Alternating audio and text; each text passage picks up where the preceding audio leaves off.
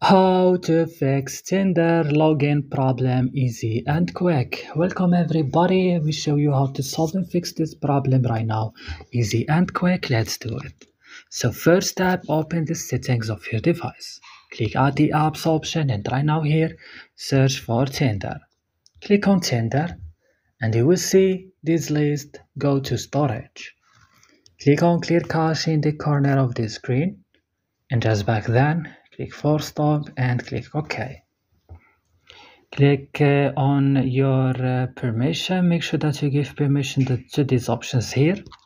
And go to Play Store or App Store. Update your Tinder. After updating your Tinder, restart your phone and that's it. Don't forget to like and subscribe. See you in another video.